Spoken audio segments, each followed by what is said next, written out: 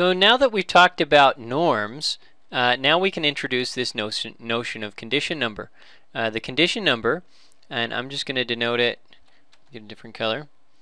I'm just going to note it COND of A. The condition number of A is defined as the norm, well, I'll just say it's equal to the norm of A times norm of A inverse. Okay, so we just do the product of these two. That's just going to be the product of two numbers, and that's the condition number of A. And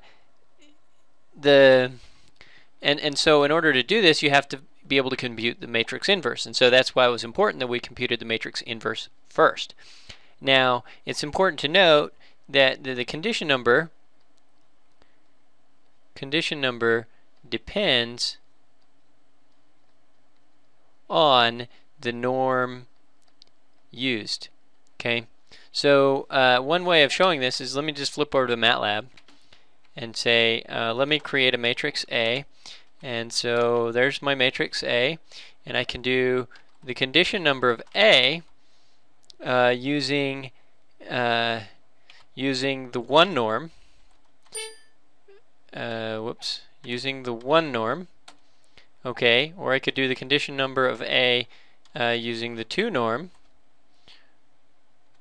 or I could do the condition number of A using the Frobenius norm, or the condition number of A using the infinity norm.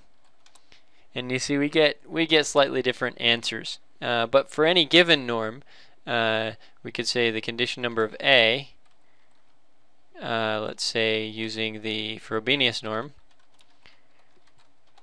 and we could say the norm of A, the Frobenius norm of A, okay, times the Frobenius norm of A inverse, so inverse of A,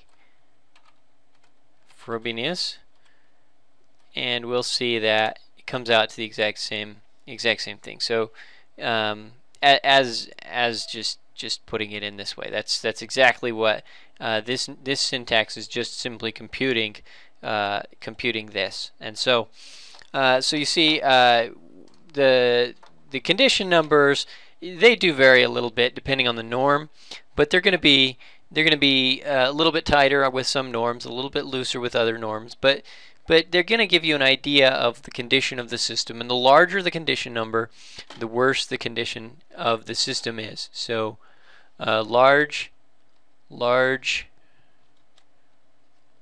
condition number